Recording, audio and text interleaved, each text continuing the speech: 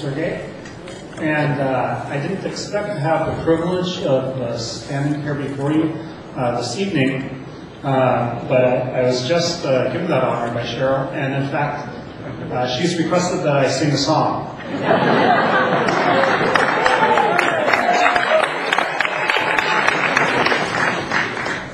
But I'm told that torture is against the principles of Ashoka. And I guess, given all the great work and selfless acts that all of you do, I wouldn't want to condemn you in that way. So I just wanted to say, welcome to Google. And it's a privilege to have you here. We've been fairly fortunate the past few years, and it's an honor that we're able to host gatherings like these.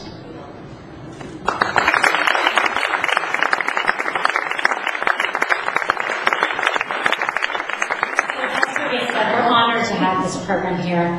Obviously, our entrepreneurial roots are right next to me, but this is a company that believes deeply in entrepreneurship. And this is a company that believes deeply in the power of information. We don't think there's any organization which combines those two things in a more compelling way than Ashoka. Through the Fellows Program, the genius of this organization is taking all the amazing contributions these people are making towards making the world a better place and bringing those to light and sharing those so that other people can learn, sharing the information of what they're doing. Ashoka then takes it to the next level with their programs like Mosaic, taking those individuals and helping them work together so that as a group, they're stronger than the individuals. We are honored to have you here tonight, and we salute the great work you've done to get you into this program. Congratulations to each of you.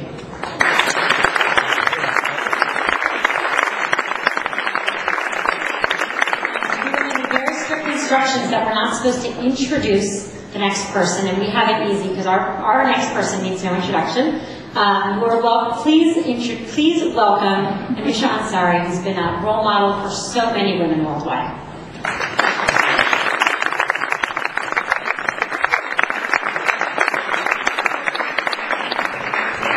Well, it's wonderful to be here and to share this evening with all of you.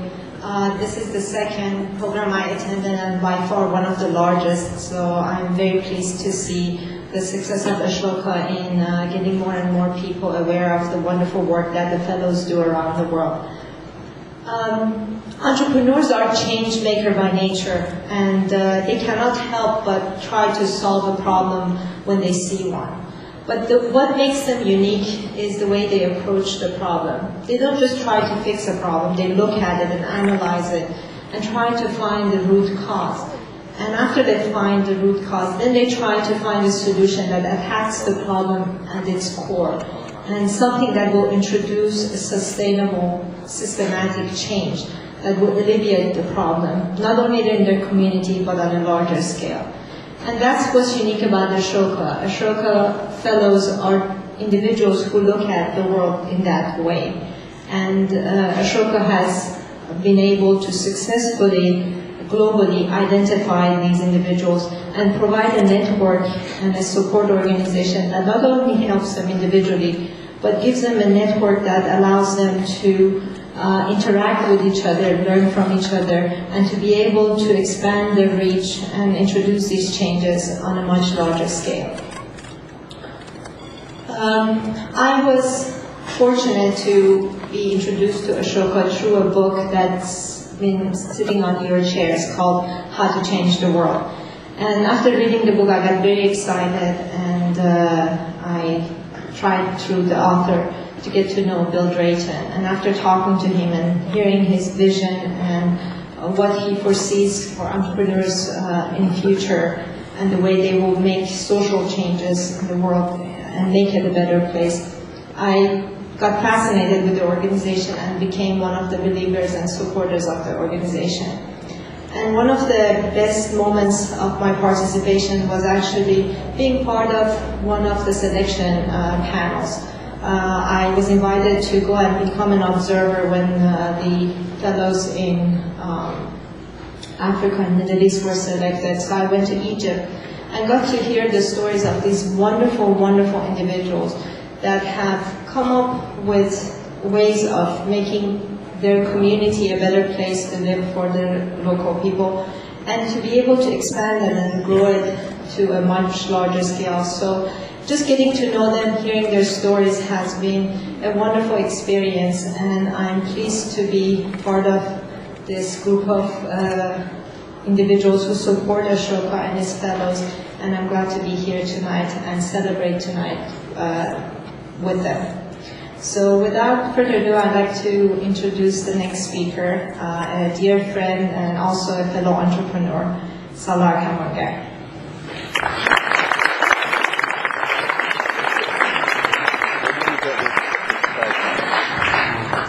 Thank you, Anisha. I too was introduced first to Ashoka just a year or so ago, also through David Bornstein's book. And a couple of messages really resonated with me, and I want to share what those are. Since then, I've gotten to know Bill, Susan Davis, and a few other folks from Ashoka better. And one of the organizations I'm involved with, PARSA, our very first grant that we made since coming together was for an Ashoka fellow of Iranian origin, because we thought that one of the most important things we could do was to introduce this concept and this process to a community that otherwise would not be as aware. So I too am delighted to be here. When I first read this book, I had kind of two aha moments. One was in learning about individuals, and one was in thinking about the way the organization is organized and is set to scale. And I saw a lot of parallels there with the startup environment here in Silicon Valley and Google in particular. On the individual point, what impressed me was when you read through these stories, you see that people are coming up with solutions that you could never anticipate ahead of time. You'd never have a government organization or company mandate to say, I'm going to fix clean water in country X by doing Y. And all these things emerge from people who figure out what works within the environment, and then they make that happen. This, I think, is also how innovators, entrepreneurs make disruptive changes.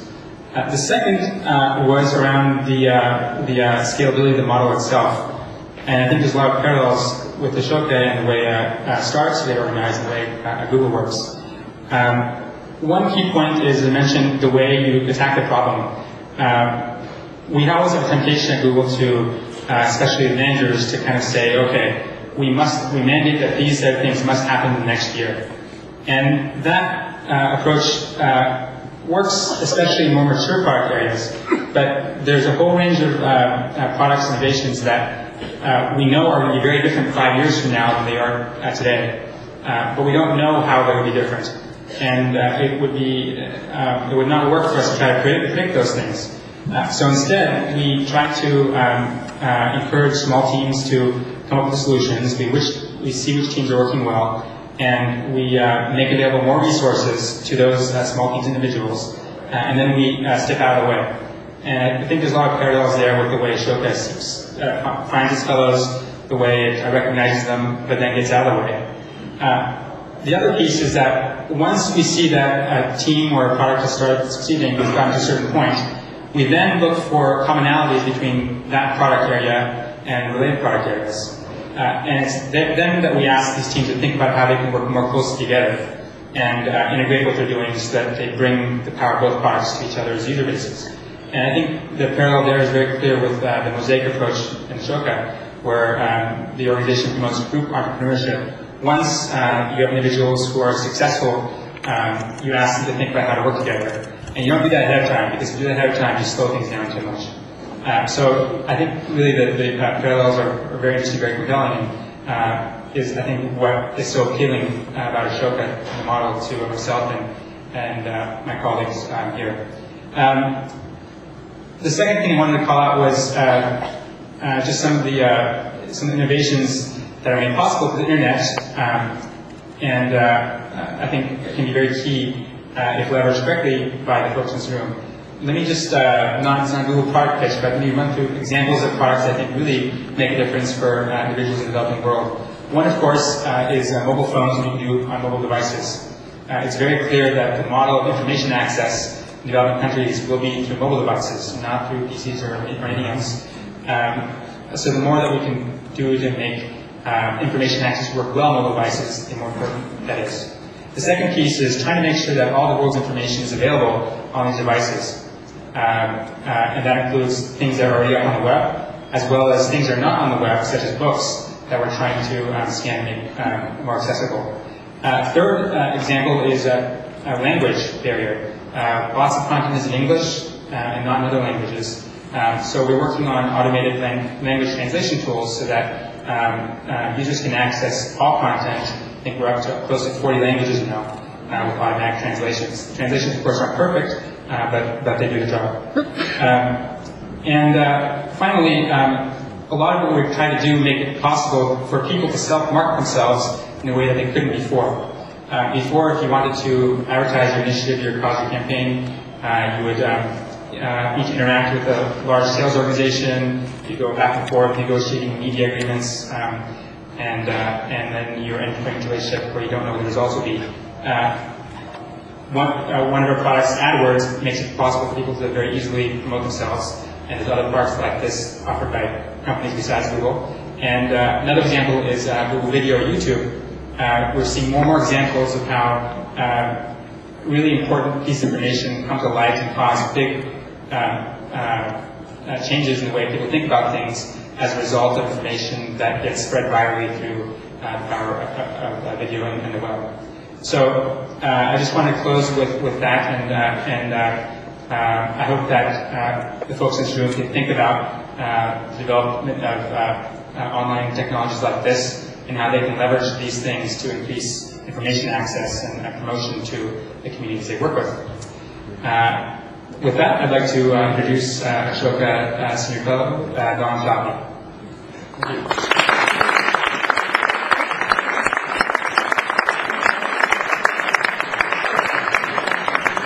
Good evening. In Neil Simon's play, The Goodbye Girl, the lead character played the movie by Richard Dreyfuss says, "There's only one thing worse than a hopeless romantic, and that's a hopeful one." We are here tonight to celebrate 18 hopeless romantics.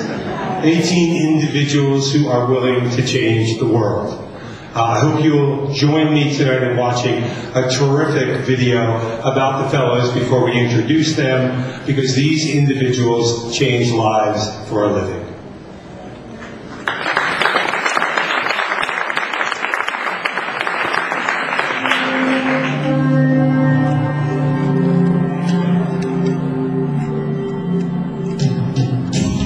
Ashoka's mission is to develop the profession of social entrepreneurship around the world and to shape a citizen sector that is entrepreneurial, productive, and globally integrated.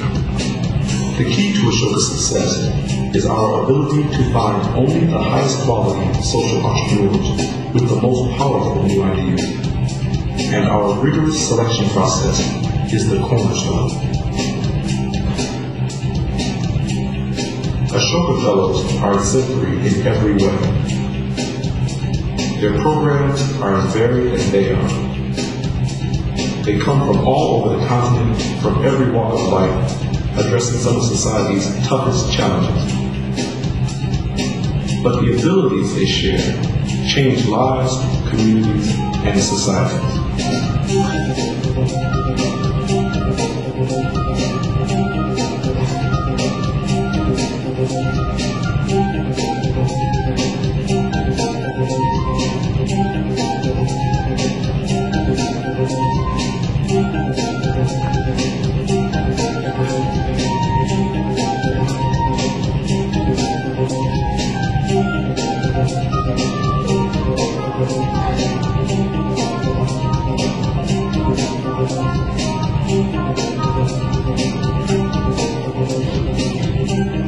Seeing possibility where others see failure. Accepting the challenge because it's the right thing to do. Understanding that personal commitment often overcomes limited resources. Delivering one thing above all others. Hope. They change systems so that you can achieve all that they dare to dream.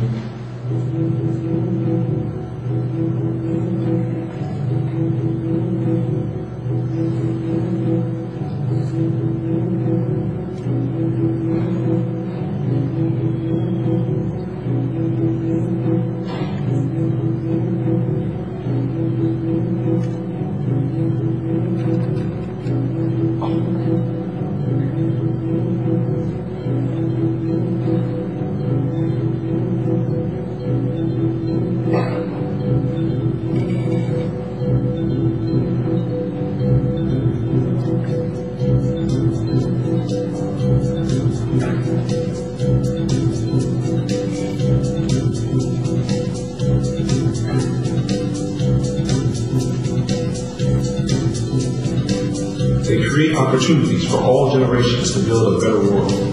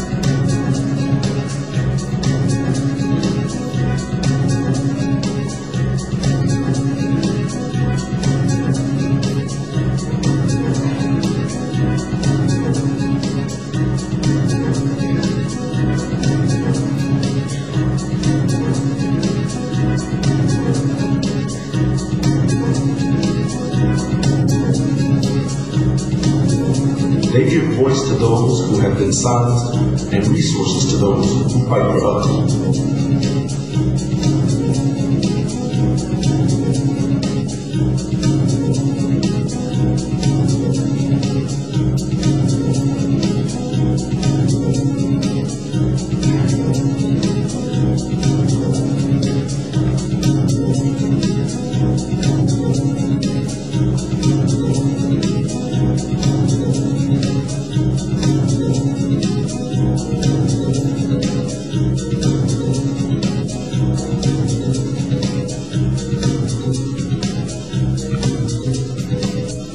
They use media and technology to educate, build community, and motivate others to care for the most vulnerable among us.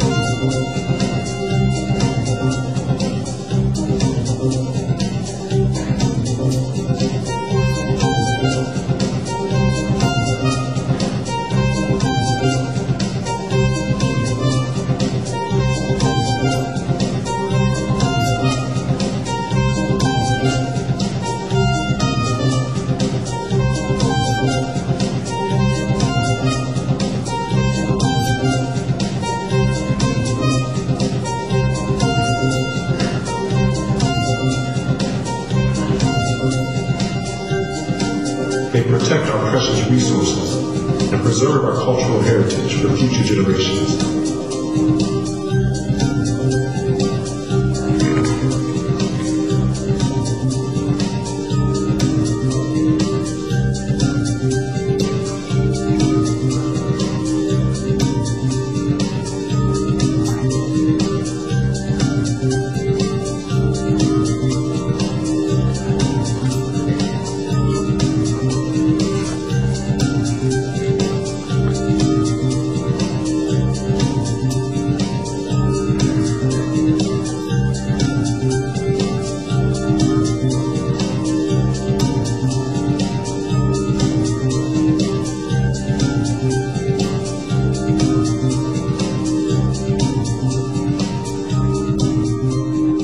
They open minds and hearts to the possibility of a world free from vice, so we can build our future together.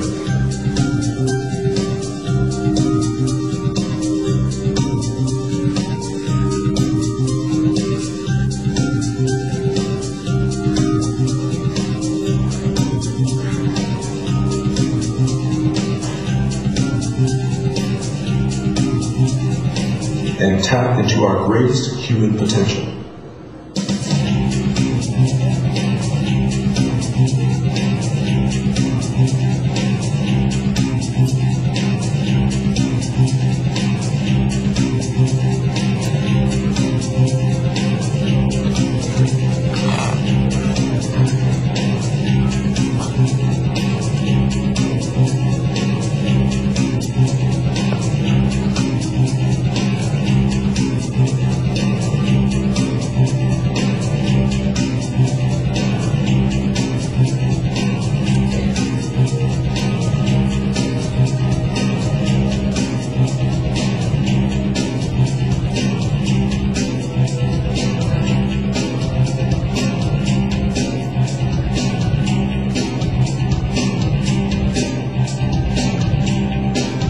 Ashoka's work is on the leading edge of a dramatic transformation in society, in which social entrepreneurs are paving the way for the citizen sector to grow and establish itself as an innovative and powerful force to improve lives around the world.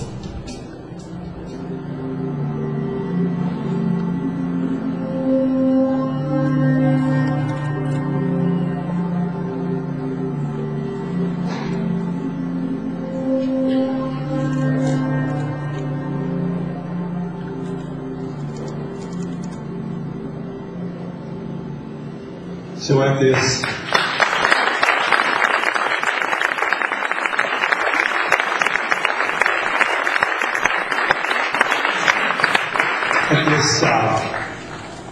season of Thanksgiving, who better to give thanks and celebration than the 18 North American Ashoka Fellows? I'd like to ask the directors of Ashoka's North American program to join me. Andres Dusan from Canada, Armando Laborde from Mexico, Barbara Kasdan and Travian Shorters from the United States. Like Ashoka Fellows, each of these individuals is a social entrepreneur.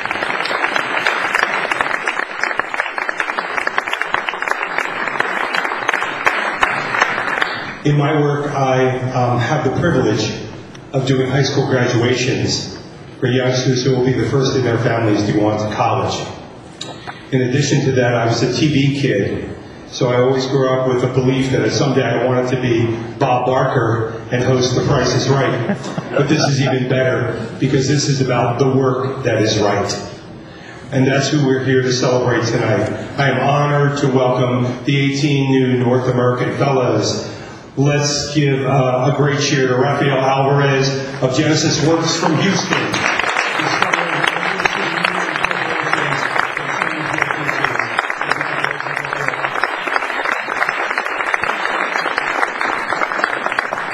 Let's bring up Dale Bell. Dale, through the Media and Policy Center Foundation, is offering citizens the power of media to celebrate and inspire social change. Dale hails from Los Angeles.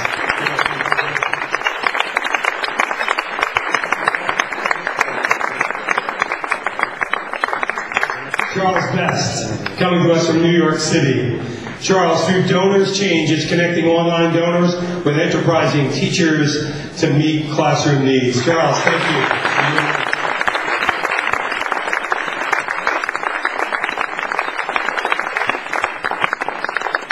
Toledo, Ohio is home to Tyrone Bledsoe. Tyrone created the Student African American Brotherhood, a nationwide brotherhood of students committed to lifelong leadership and service. Tyrone.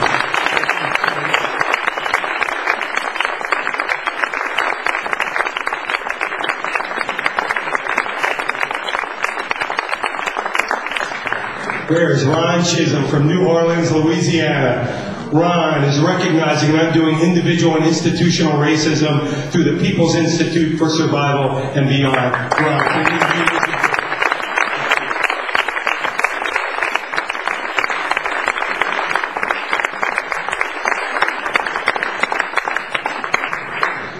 Stephen Cliff from Minneapolis, Minnesota. Stephen builds community online to strengthen local democracy and broaden political debate through edemocracy.org. Thank you, Stephen.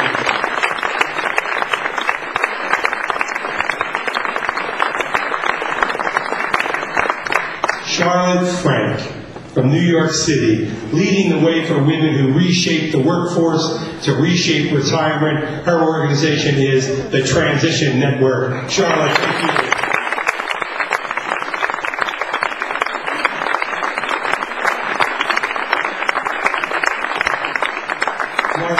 Margarita Griesbach could not be with us tonight. Margarita founded the Officina, which uses the law to make judicial systems work for the benefits of its victims. Margarita works out of Mexico City. Let's give her a round of applause.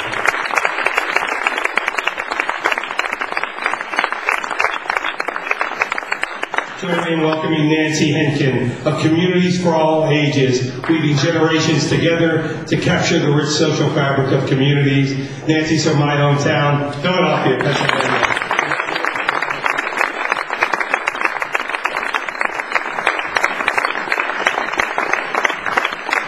I've worked on a pronunciation for the last hour. Gilles, Julien. Oh, Gilles.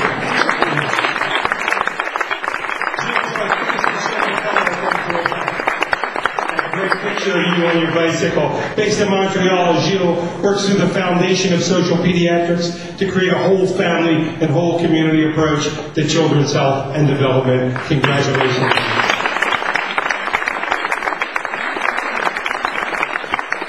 Jim McCorkle from the Twin Cities of Minnesota. Jim is opening college admission and success to all through Admission Possible. Congratulations, Jim.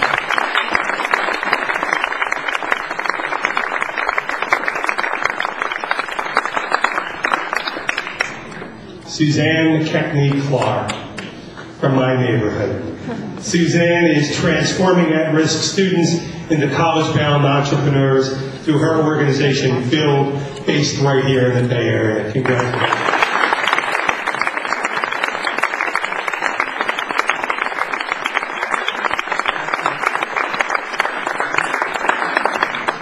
Dune Lankard, the first Ashoka Fellow from the state of Alaska.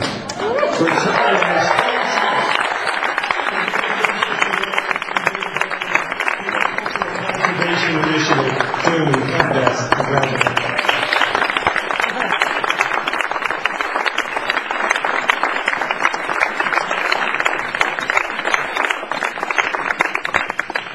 Andres Randazzo adapts technology to improve public health in poor remote villages. His organization is Salud y Nutrición. Congratulations, Andres.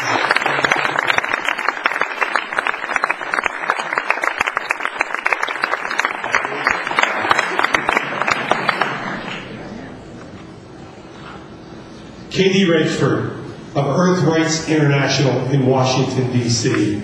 Katie holds corporations accountable at home for human rights abuses overseas. Katie is our global fellow.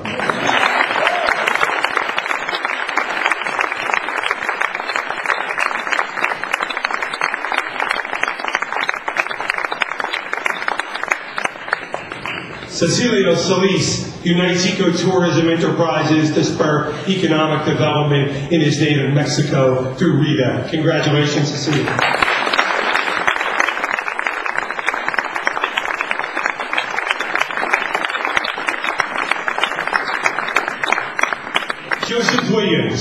Motor City. I've always wanted to say that. From Detroit, Michigan, he guides and supports the individuals from incarceration through social integration, through New Creations community outreach. Joe, thank you.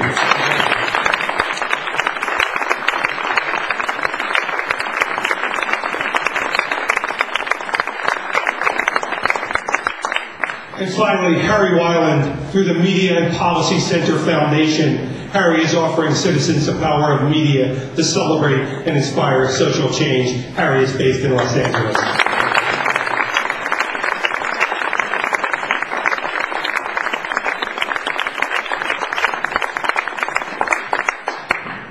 One more time, a huge round of applause for the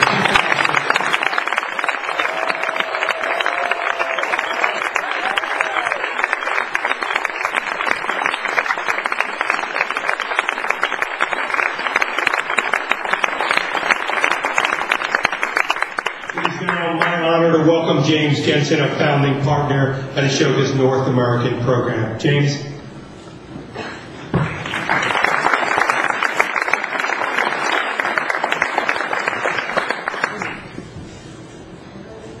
Good evening. My name is James Jensen with the Genesis Group.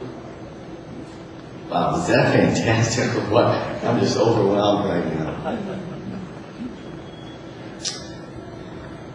Margaret Mead once said, "Never doubt that a small group of people, a small group of thoughtful, committed citizens can change the world. Indeed, it's the only thing it ever has." It sounds like a team to me. It sounds like a team of change makers. It sounds like a team that could change the world. You know, team is also an acronym for together. Everyone accomplishes more. Together, everyone accomplishes more. So, now I don't know about you all, but you know, this world-changing business, it can be sometimes an uphill, arduous, lonely work. But you know, I can't not do it. Can anyone out there identify with that? You fellows? You can't not do it. So, I would like to, right now, take one moment for everyone to stand up and reach out and say hello to those next to you and tell them, "Man, I'm glad you're on the team." Right now.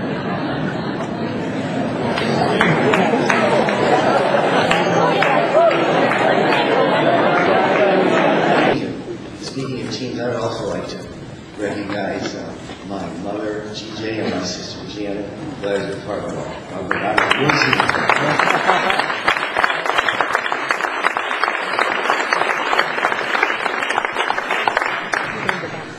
And also, speaking of family, before my father passed away, we would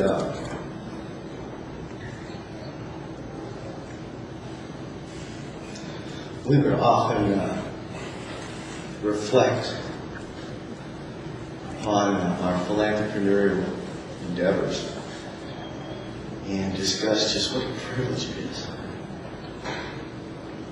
to be a part of this team. And an honor.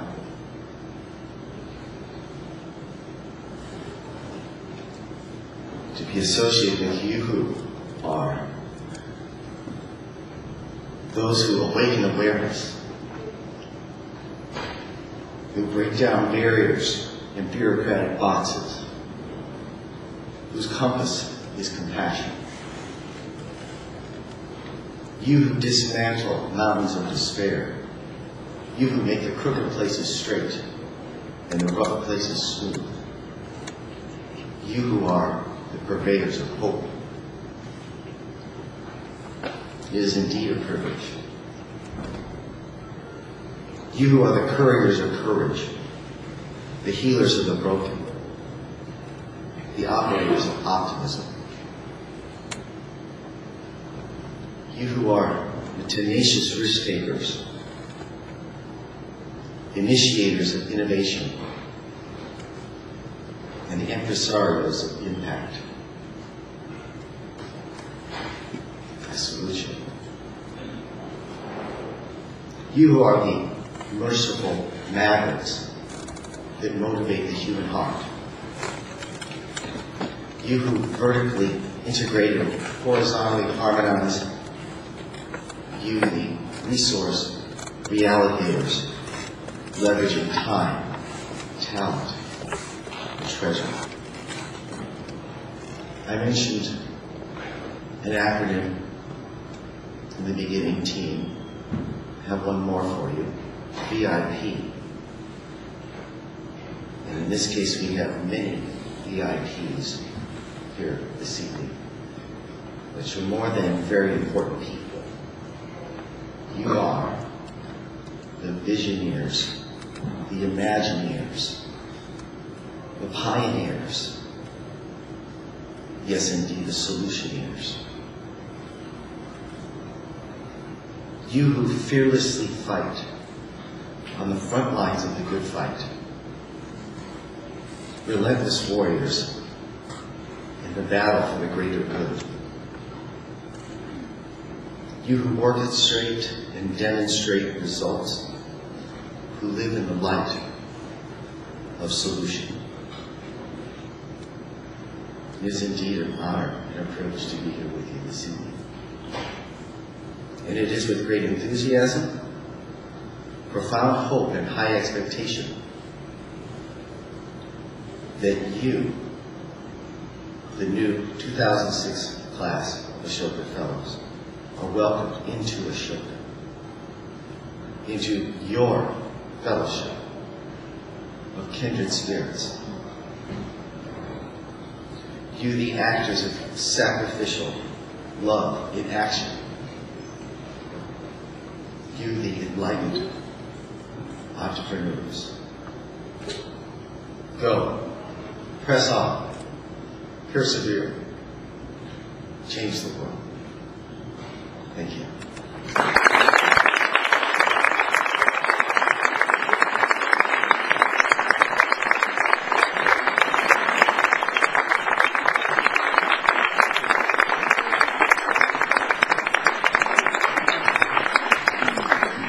Now I have the really tough part of trying to introduce. I don't know how you introduce this individual. Bill,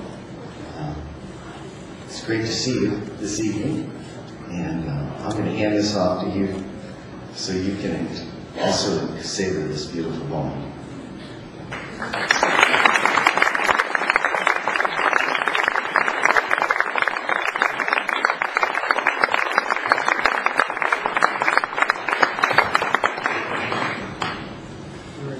Of any songs for me, I'm sure. I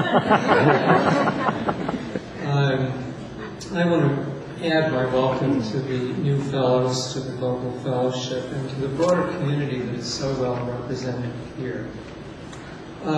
Because our certified anthropologist co-chair Diana Wells 7 years ago developed the measuring effective system that we use, at the end of 5 years, we look and see what happened. So we can now predict what will happen 5 years ahead because it's been consistent year after year over the last 6 years. So this group of fellows, all of them will still be working 100% focused on making their vision happen. 90% will have had independent institutions copy their ideas. And over half will have already changed national policy, which is actually more impressive than it sounds because some don't need to change national policy. So these 18 will each have a huge impact. They'll contribute to our broader community. They'll draw strength from it. And so I think that's why we're all here together. Everyone here understands that these fellows will make a huge impact, but also we have an opportunity together to make a huge impact. Because the reason we can have this impact is that this is a historic moment that is really quite unique. Most powerful opening, most needed change period since the agricultural revolution. So I want to look ahead a bit, not only for this group, but for us all, and see if we can see a little bit of the map of where we're headed, and then how we're going to get there. In the time, I can only touch on a couple of things. One is the world where only a tiny elite has had a monopoly on initiative is coming to an end because it doesn't work anymore. We're moving to an everyone a change-maker world. As part of that change, this is the second thing I'll touch on more briefly, business and society that split and now coming back together. These changes and others have such profound implications for all of us in terms of what we do with our lives, what the impact on the institutions we serve are, and certainly on society as a whole. Now, so far, what you've seen is what Ashoka has done for 25 years, helping the best ideas people get started, succeed over their lives, and weave together. And I have to ask you, open your minds and think about Ashoka as, yes, we do that, that's the foundation. But at this stage, in the development of the world and the field and us, we're doing much more than that. As both Sergey and all our hosts pointed out, we are about more than the individuals, even the individuals working together. So as I go through these two major changes that we're headed towards, you'll see some of the new Ashoka, the new dimension appearing. And the fellows are going to spend several days working together to try to understand how to work this history, how to use this broader community. I only have this little window to give you a quick glimpse. It's very practically useful. So first of all, everyone a change maker. Where have we been? 12,000 years ago, the agricultural revolution produced a small surplus, a few people moved into Jericho, and they started creating awareness and therefore mystery, and that same small group, more or less, has been in control ever since. They've had a monopoly on initiative, and the faster the world changes, the more powerful you are if you are a change maker. And the more not a citizen you are if you're not a change maker. This just doesn't work anymore. The world is too big, moving too fast, too complicated. So imagine ahead of where we will be. Probably the best way of getting a sense of that is asking what organizations really work well. The business is pretty clear. It's the organizations who encourage their people to be change makers, to see changes, to seize them. They create an environment that makes that work. Those are the institutions that succeed, and those that don't fail. This is where Ashoka and Google are so close. We want everyone to be a change maker. Internally, we're trying to empower people across the world. That's the model of the organization of the future. And if that works for individual institutions, it works for cities, for ethnic groups. So Laura mentioned the work we're doing with the Iranian community. It works for the world. And so the key question is, how do we get there? Imagine if every human being was like a really smart white blood cell, and as they lived their lives, whenever they saw something that was stuck or could be better, they said to themselves, boy, I know what to do here. This is going to be fun. I know how to work with others. I'm going to fix this problem. We would no longer live in a world where problems were outrunning the solutions. There would be no way that would continue. That would be a world where everyone would really be a full citizen. It would also be a world where we would not ignore the problems, because if you can't solve a problem, why on earth would you want to see it? It just makes you feel sad. But if you're a change maker, you're looking all the time. Imagine everyone looking and being able, in fact, to be a full citizen, a full change maker. Now that is the world where we're clearly headed. We've had a whole series of liberation movements that have tried. The national liberation movements, the civil rights movement, the women's movement. But they've pretty much all ended with an elite being in charge. Nyerere, leader in Tanzania, bemoaned the fact that the Benzini tribe had succeeded the British, i.e. the people who drove Mercedes-Benzes. Somehow we haven't been able to get beyond that. But when we look at the work of the fellows, and with a push from Pierre Omidyar, we come to understand that there's a real bottleneck here. And that is that unless young people are powerful as young people, unless they ride the bicycle of a very complicated skills you can't get by concept, you've got to practice, empathy, teamwork, leadership, they can't emerge as an adult change maker. And so they emerge with a definition that doesn't give them that, and they don't have the skills to do that. And so Ashoka, with our partners, is launching a worldwide movement. We've been working on it for 10 years, Youth Venture, a civil rights and women's movement, so that every young person will be powerful as a young person, so they can be a full adult change maker. Now imagine if in 15, 20 years, we have 20% of the people in this country and around the world who are change makers. It's no longer the 40 families rotating with the Cadillos that have had Latin America trapped for so many centuries. This is a radically different world. However important each of the individual solutions we have is, they all have a half-life, and that half-life is getting shorter and shorter. The one big change that has no half-life is expanding from the 40 families or the 400 families or maybe the 1% to 20% in 15 years, and then it's easy to get to the 50, 70, and everyone a change maker. That is the most profound change since the agricultural revolution, and it's happening now. Well, young people are key. Social entrepreneurs and business entrepreneurs play another key role. Why did business get so far ahead? Because it was an everyone a change-making world. Anyone with a better idea that could implement it, they would gain market share, and people think it would be great. Now we have social entrepreneurs. And every social entrepreneur has an idea. Think about it. Envisage any community. The social entrepreneur comes with any of these new ideas, and it upsets the existing way of doing things. At the same time, the entrepreneur cannot succeed unless they get in community after community after community people to stand up and say, I'm going to take this idea and I'm going to run with it. I'm going to be a change maker in this local community. So each one of these fellows is a mass recruiter of change makers. They're a role model, the people they recruit are local role models.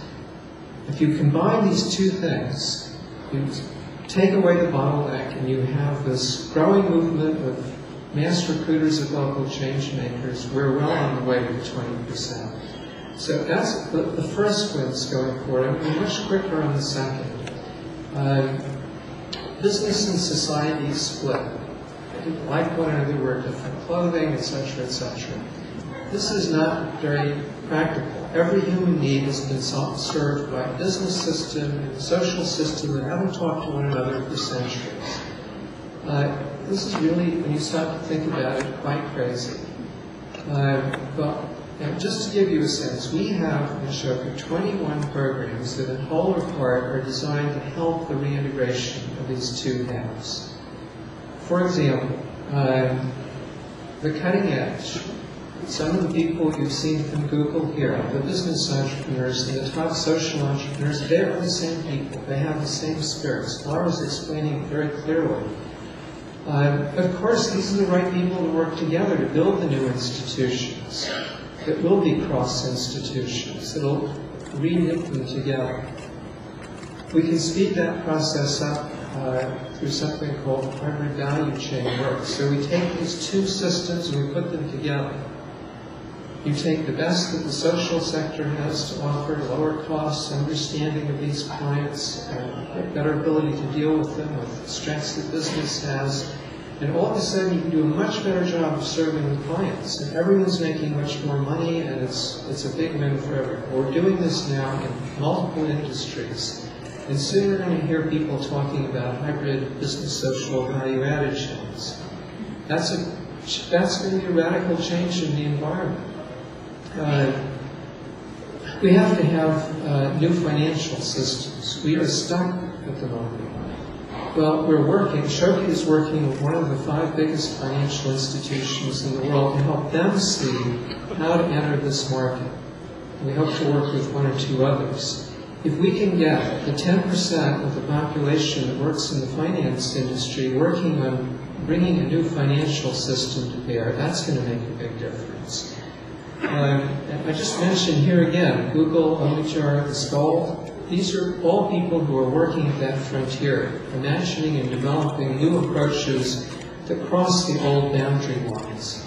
So there's a wave of entrepreneurship beginning, and we hope to contribute to that. But we're not there yet. The sectors haven't come together. No one is putting $15 billion into angel investing for social entrepreneurs, let alone $70 billion into venture capital or whatever it is this year. So there's still need for us to recognize that during the transition we have to serve somewhat differently. But where we're headed is to get the things back together. Now, there are many more changes. The most important thing, I think, no one would be here if we didn't want to be a part of this major time of historic change, if we didn't sense it. The greatest gift the fellows can give us, and that we can give one another, is to give one another permission to do what the fellows are doing. Everyone here can see problems, the world's income distribution, the environment problem, the fact that there's nothing viable even remotely to protect the world financial system at the moment. Anyone here can make the list. You can also give yourself permission, just as these fellows have, to be a part of finding the answer. And we're so grateful to you all for, in fact, doing that. We are privileged to live at this moment in history where we have the opportunity to fix it, and if we don't, we're in big trouble. Thank you.